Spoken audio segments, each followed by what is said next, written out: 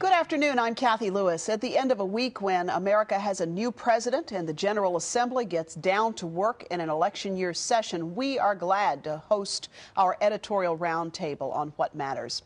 In the space that is normally occupied by Brian Kerwin, who is traveling this week, we are happy to have columnist and former talk show host Pat Murphy joining us this week. Vivian Paige joins us as well from the other side of the political spectrum. Don Luzzatto joins us from the Virginian Pilot, and a little later in the broadcast, we'll check in with Daily Press legislative reporter Kimball Payne, who is actually on the job in Richmond, which explains why he's not at the round table tonight. Good to have you all with us. Thank you for being here. Don Luzzatto, last time we talked, you were very cagey about whether the pilot was going to name you as the replacement, although none could replace Dennis Hardig. No, none could. One who stepped up in the next line of succession as editorial page editor. Very cagey you were. And I didn't know. I didn't know. The decision had not been made. You remember how cagey you were. I would never lie to my friends at the table. I thought it was the worst. The worst lie he'd ever told. I emailed him and said, don't play poker. Exactly. He's not a good plan for you. Absolutely. Well, absolutely. Congratulations. Thank you. I'm very honored. It's quite a responsibility. Yes, Glad it is. to be there. And what is different about being an editorial writer and being the editorial page editor? My schedule is no longer my own.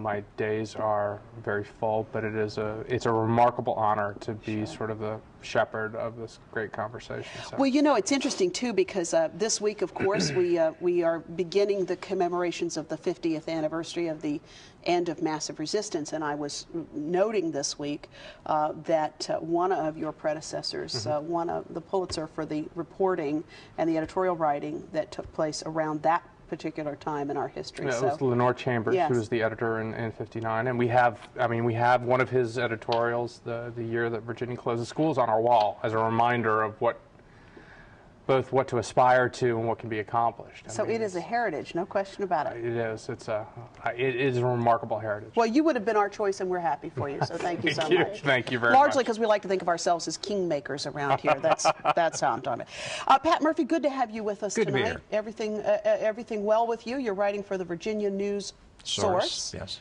And are you one of those people who posts your comment on the pilot's editorials, or do you reserve your commentary for that?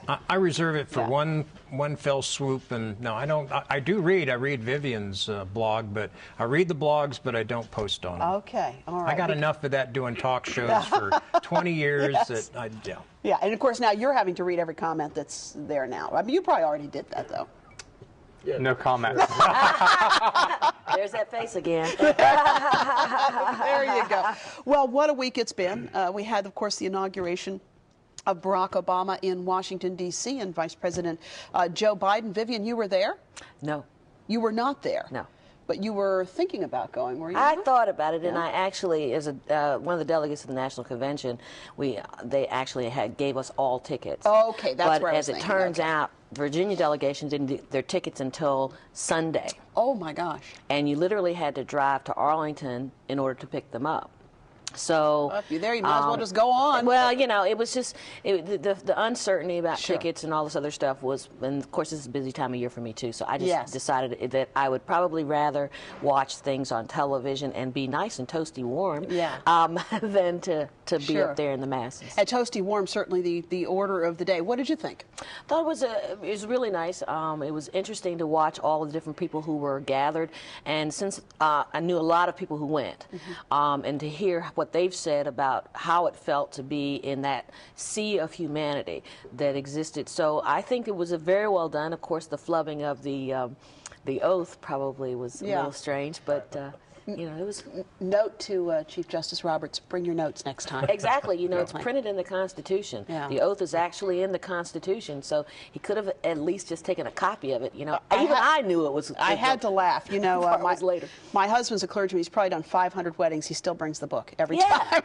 Exactly. You never know. You never know. Pat Murphy, what are your observations about this inauguration? I think anyone that wasn't touched by the history and just by everything that had gone on that led to that moment would have to be a mind-numb ideologue to not feel what was going on. It really was a touching ceremony, and just everything around it, the people. Now, I'm from Arlington originally, so there was no way I was going near there. But I was there in 1976 when they had the bicentennial fireworks.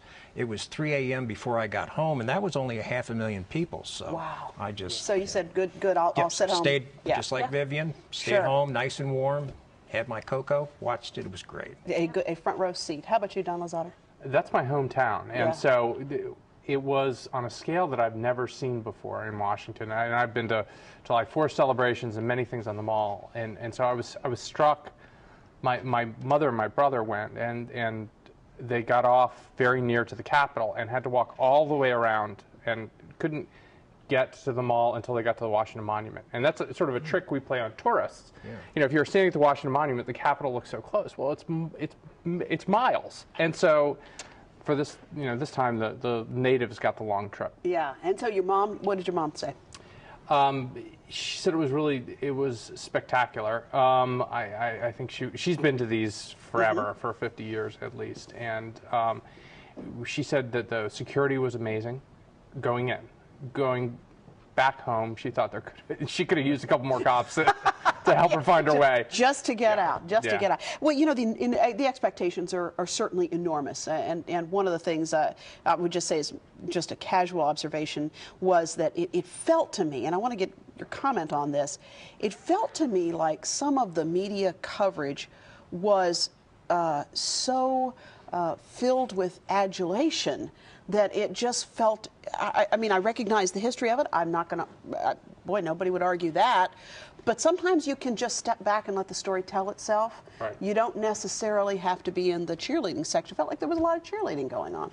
I think I have an explanation for that. The 24-hour news channels, which we all watch, have you seen the movie Speed, where Sandra Bullock has to drive the bus, and if it goes under 50 miles an hour, it explodes? That's the ethos behind the 24-hour news channels. If they stop talking, they explode. So they tend to hyperbolize indefinitely just to keep things rolling. It always is so interesting to me, though, because really, if you just kind of step back, it was a grand moment. Let the story tell there's itself. Just not a lot of perspective. There wasn't a lot of perspective in the coverage. It was like this was the first and only inauguration in American history, and it was a remarkable moment. But there just seemed a distinct lack of perspective on how this fit in with the other remarkable moments we've had. I watched at home, so I have DirecTV. They had a special channel set up that had 8 different channels on the screen at one time. So I was actually able to watch all of the coverage. It was funny to watch because everybody was using the same camera. And scrolling along the bottom, they had, commentary coming in from ABC or NBC or whoever was doing the call, and they were all using the same words. Same words, And so it was really kind of funny to watch, and then when I flipped between them, because I actually can flip between them and hear what I was going, you're right, they could have just as easily let it play itself out, and silence sometimes is golden, and this may have been one of those times. The other thing I thought was interesting about it, and I've had conversations with a couple of people around this issue, one of the things that I noticed in the run-up to this is, and I've never noticed this before, is a lot of use of the first names. It was Barack and Michelle, or Barack or Michelle. I particularly noticed this from Chris Matthews on MSNBC, who's very fond of saying Barack.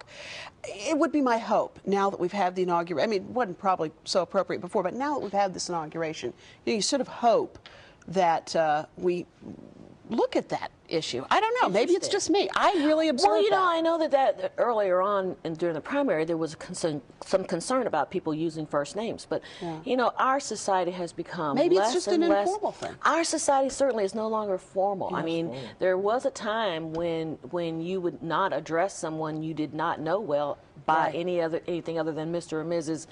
Last name, and you would never, old Southern thing, you'd never call anybody older than you by their first names. I mean, that was the rule, but. So you think it's an informality? I think it's an informality. I think it's an embrace more of this person is like me as opposed to putting this person on a pedestal. Now, hopefully what that will also translate into is that we don't put people on pedestals and that we actually hold their feet to the fire. which brings us right to all of the challenges that face this president and that face this Commonwealth as well. Yeah, I'm not sure it's possible for him to live up to the expectations or what people hope for him. Yeah. I hope he does, but I think all Americans hope he does. But I would suggest that it might actually be impossible. Yeah. There might not be enough time or enough political will to do that. And you brought up you said that you heard I've heard you refer to the president by his first name at this table before, and I think you're on to something. I think it's almost a generational thing. Well, he's younger than I am, so I can say that. I guess I made it very clear that Southerners older than you. Well, I will say that Tim Kaine's good friend Barack Obama, yes. Tim Kaine, before going up for the festivities and the rest of it, had, of course, the State of the Commonwealth address, and so we'll check in with some of those remarks, and then we'll come back and talk in just a moment. I come to you tonight in a time of significant national economic distress to talk about how our Commonwealth and our people are faring. Like other states, Virginia is feeling the effects of the national economic recession, which looks like it will be the longest recession since World War II. Citizens are cutting back, they're putting off purchases, and they're stretching their dollars to get through a tight time. At the same time, businesses are struggling. Many are closing or reducing employment. And government agencies, churches, and nonprofit organizations are seeing an increase in demand for services, even as the economy has reduced the tax revenues and the donations that they need to provide those services. Governor Kaine speaking to the General Assembly in the State of the Commonwealth address. And essentially, State of the Commonwealth is broke. The hole in the budget's about $4 billion, I think, is where we're going to end up, and it's just there's going to be pain everywhere. And when you say pain everywhere, what do you mean? Well, I mean, we're talking about reimbursements for Medicaid. We're talking about transportation is zeroed out. I mean, we're not going to build any roads. We're not going to even really have much money to maintain them. I mean, there's going to be a lot of things, a lot of choices that have to get made that are going to mean services are cut. Stuff we depend on the state to do is not going to get done. And we've had this contentious argument about transportation, which now seems to be almost nullified. There will be apparently about $800 million coming into the state from the feds. But when they had David Eckern in front of the committee yesterday and they said, "What's your priority?" He went, gee, he doesn't know. To me, the problem is VDOT first, fix VDOT, then worry about the funding. When you talk about fixing VDOT, one of the things that we are told is VDOT has been researched. They're delivering projects better now. They're delivering them at budget. Well, but the on time, on budget formula, if a project is not on time and not on budget, it doesn't fit the criteria to be in the formula. So only projects that are on time and on budget go into that formula. So you still see VDOT as a major issue? Absolutely. Yeah. They've run a wonderful public relations campaign to try to change their image, but the internal workings of VDOT are still a mess. And a good example, I-64 and Mercury Boulevard. Remember how long that went? 77% of our budget, 3 years past due, and that's VDOT's own figures. Then they turned around, rehired that same contractor to do I-64 and Battlefield Boulevard and Warwick Boulevard and Newport News, and those are all behind schedule.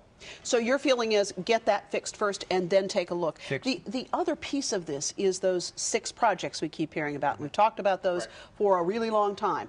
In fact, next week we'll be talking about the Metropolitan Planning Organization and the HRPDC and what that alphabet soup means and why it's important. But it has a lot to do with transportation. It has a lot to do with the idea that, if you're in Virginia Beach, you have to plan transportation in a way that's cognizant of the entire region. And if we get every penny in federal stimulus money allocated for every penny that's coming to Virginia comes to Hampton Road, it's still not enough to build one of those projects. Not one. So the scale of the problem is so immense that I think we're sort of having trouble figuring out where to start.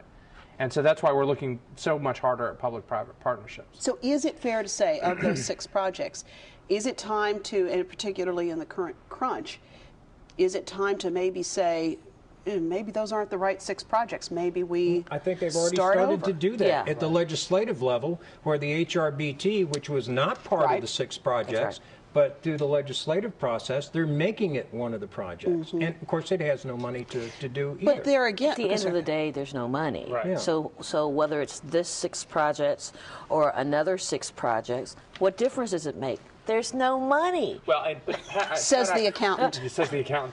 Pat, I have to disagree with you because I think having them decide in Richmond, in the legislature, which projects are going to get built is a horrendous idea, because I would much prefer that people who actually study transportation and study the system make the choices, which is why the HRBT didn't end up on that list. Now, I think you can argue that things have changed, dynamics in the system have changed, and maybe the HRBT needs to be there for political reasons, but not for practical reasons. It doesn't do enough to alleviate traffic. Doesn't do enough. Then neither does the third crossing doesn't alleviate traffic at all. There's the argument. Well, the problem But it's part of that whole multimodal. It's part of a system that does. And I get that. Right. But it goes back to government transparency, because we wouldn't be having this conversation right this minute if the MPO and the HRDPC, alphabet soup, had not held those meetings in closed environments without public input and voted the way they did. The people need to be more engaged. Absolutely. And so whether or not the improvements to the HRBT are going to actually alleviate congestion as opposed to the third crossing, by not having any public input, by not being transparent, then what they allow to happen is for people on all sides of the issue to argue that this is not the case over here, and the information never gets out. Well, thank you for promoting our show for next week, by the way. And I don't disagree that we need people that are experts in transportation making decisions, or at least helping make decisions. And the MPO is supposed to do that, but not in a bubble, not without other input. And they have completely isolated. And I thought after Art Collins left, we would have an opening of the process, and it's gotten worse. They're actually closing it off and wanting to open it up to more unelected people to come in to make these decisions. So the MPO is the problem. And we'll be talking about that with Dwight Farmer from the MPO and some other folks who will be here next week. So that's another reason to tune in next Friday night, no question about it. The other issue that has been dealt with in the General Assembly has to do, and speaking of this inauguration we've had this week, with the way we vote. Right. And we've all talked about the fact that during the campaign, you've never seen anything like this, where you had state people, because we would interview them, the state registrars, nice folks who had worked enormously hard during the election, and they just stopped just short of begging you to find a reason to vote ahead of time. One of those 17 reasons for which you can file what was then called an absentee ballot, essentially early voting is what we're talking about. Yeah, and some of our readers have claimed that because we advocate early voting, we're advocating voter fraud. We're saying that people fibbed to vote, and they did, and they should have, because there was real danger. But they shouldn't have to. They shouldn't have to. Yeah. Absolutely. You should be able to vote early if you want to. But that's not going to happen this time. It's not going to happen, but it's the 17 reasons. Because the bill's related to allowing that to happen. The bills were all heard at 7 o'clock in the morning this past Monday, which was a holiday.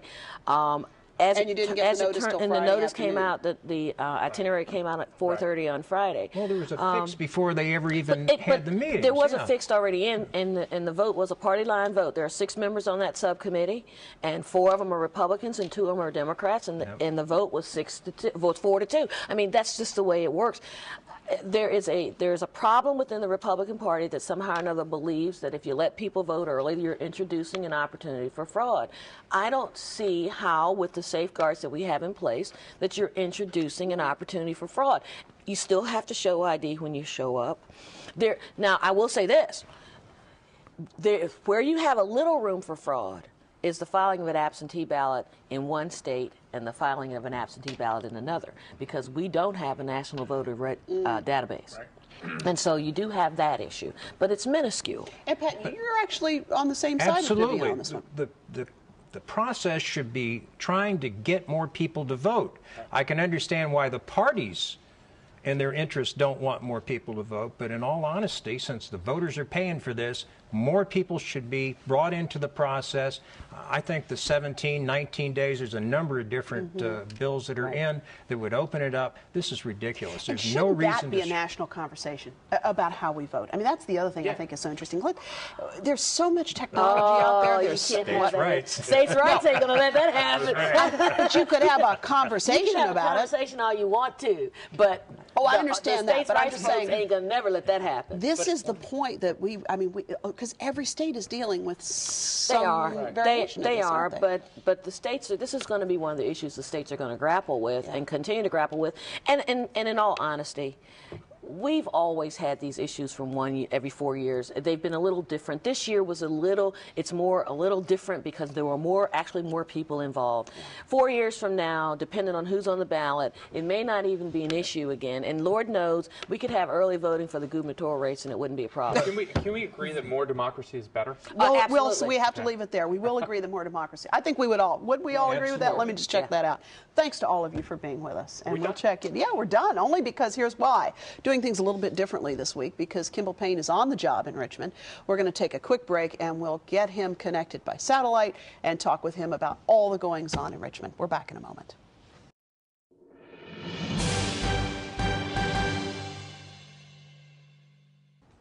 And Daily Press reporter Kimball Payne joins us from Richmond, where he's been covering the activities of the General Assembly. Kimball, good to talk with you. Always good to be here, Kathy. We're there. We're sorry that you're not at our round table or our whatever shape we're calling this triangular table, but we're awfully glad that you're there covering the General Assembly and what's going on. One of the messages that we just took out of the conversation with the rest of your colleagues around the round table is that money is the key issue of the session. Don Luzzatto saying that it looked like the state was going to be on the order of $4 billion in debt before all was said and done. Does that comport with what you're learning in Richmond? Oh, very much so. I mean, that $4 billion figure is running through everyone's heads. No one's really sure right now. I mean, the 2.9 billion was the original number kicked around.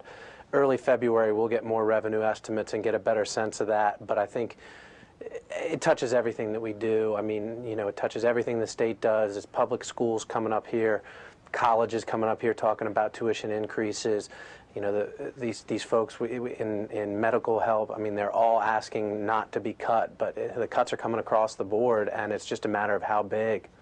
Do you have the sense, so it sounds like that really is the core of the conversation in Richmond at the moment, is how to make those cuts. All of us in our own private lives have to kind of figure that out. We don't have as much money coming in as we do, as we would like to for all the things that we would like to pay. So what is the general mood, and do you have a sense, based on your reporting, about where some of these cuts are most likely to come? Well, you get a sense right now. The session's really just ramping up. Martin Luther King Day on Monday, the inauguration, Governor Kane getting sworn in for the DNC. I mean, there's been a lot of distractions early on, but what you're seeing now is a lot of the folks that get money from the state coming here and testifying and saying, this is what will happen if we don't have our money. And they're talking about everything. They're talking about public education. They're talking about health care, Medicaid.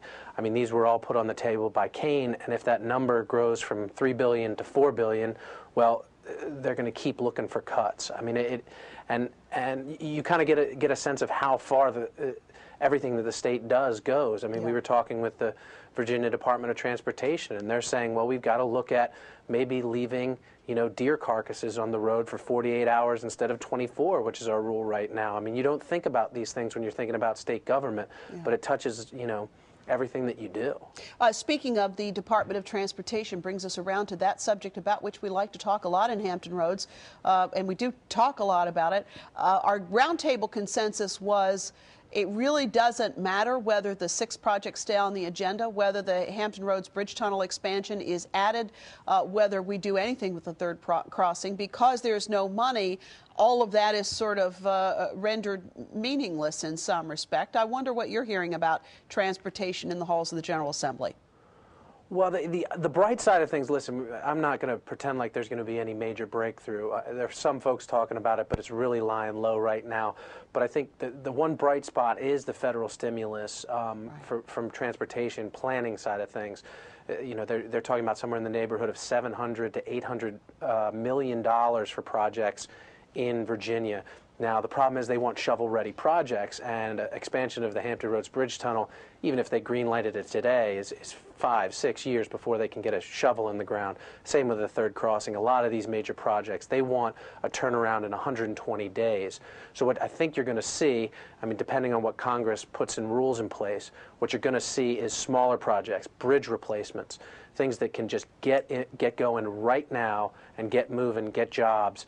Those are the things where this money is going to go. And Secretary Pierce-Homer said there's 1,700 bridges that are, you know, functionally obsolete. It's a technical term. It doesn't mean they're going to fall down, but it means we've got to put them on a high priority list. And that's where a lot of this money is going to go. And that could be a good thing for Hampton Roads. I mean, we've got a lot of bridges and tunnels that are aging. No question about it. Certainly a number of projects here. And the question, as you point out, is which of those can get shovel-ready the fastest? And that certainly will be where lots of people are focusing attention. Kimball, listen, thank you so much for joining us. So we'll look forward to seeing you back around the editorial table soon.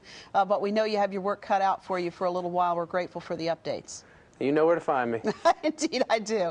Thanks so much. That's Kimball Payne reporting from Richmond tonight, where he covers the General Assembly for the Daily Press. You can read his work in the pages of the Daily Press or, of course, online at dailypress.com. He can also be found blogging at shadplank.com. And we'd like to hear what you think the administration should be tackling this time around, the administration in Washington and the administration in Richmond. Give us a letter at 5200 Hampton Boulevard, Norfolk, Virginia, 23505. Call us at 889-9437 or email us at whatmatters@whro.org. You can also check out our website at whatmatters.tv, and that's where you can sign up for our weekly e-bit, which will let you know what we're working on for upcoming broadcasts. Well, speaking of upcoming broadcasts, next week we dip our spoon into the alphabet soup that is regional planning.